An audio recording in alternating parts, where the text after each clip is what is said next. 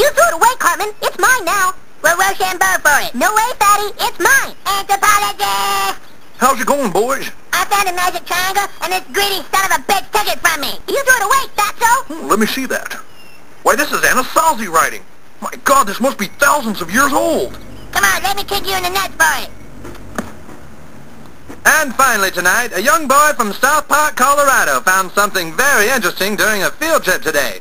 Here with a special report is a quadriplegic Swiss man on a pony. Thanks, Tom. The little 8-year-old was very shocked indeed when he came across a very ancient triangular object. Well, I was just digging around, and I was all like, dude, I found this triangle. And my friends were like, dude. And I was all, dude.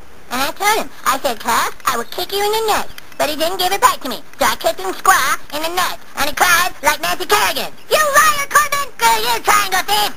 And so the little boy will take his discovery home and perhaps donate it to science a little later. Back to you, Dave. Thanks, Tom. Those are some cute kids. Except for that last one. He's a little tubby.